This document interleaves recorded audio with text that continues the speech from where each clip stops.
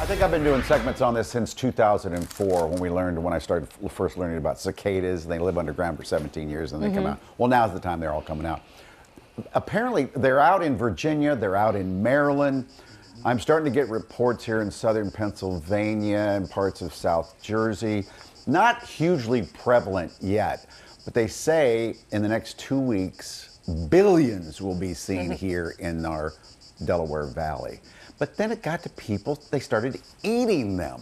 What's wrong with us as humans, Alex? Well, experts say they actually are a great snack, particularly the female nymphs, which are said to be especially tasty when they are fresh out of the ground. I'm like a female nymph.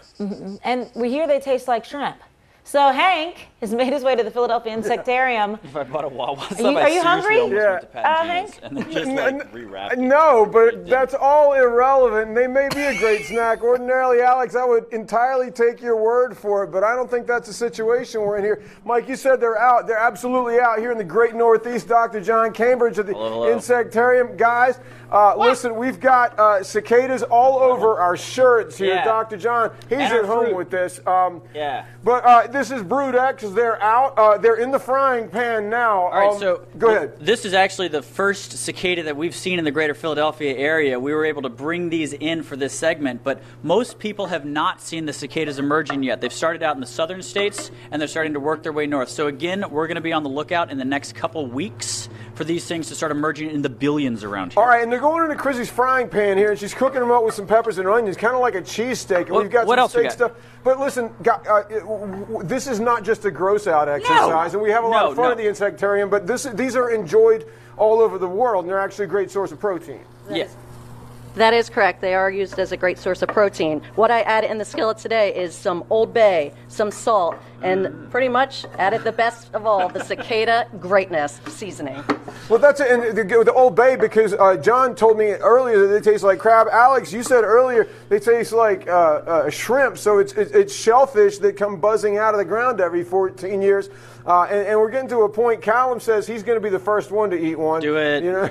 I don't know if he's really going to. We're shoehorning the kid in there, but it might be 0 hour, guys. It might be time to get on down to it and try. So let's go ahead and dig in here. Or you could have now, I'm expecting crispy on the outside, creamy on the inside here, guys. I may just yarn all over the place, but here we go. Oh boy, is anyone getting a live one? Is it tasty? Here, Kellen, have a texture first. It's actually not bad. Really? I wouldn't eat any more. It's not bad, but why do it? Well, because they're a great source of protein. You guys do it. Come on. But wait, what does it taste? If it has to taste like something, Alex, what would you Holly, say? Eat that bug. What would you say it tastes like? What? What does it taste like? It tastes like it tastes crispy. Oh, they're in there giggling and eating now. Oh, good. It's all right, here goes another one. Eat them. Yeah, it's keep so them going. hard to say. Yeah, I'm sure. I'll be right. Oh my God. Is he gonna swallow it? He's going in for another one? Come on, man. Yeah.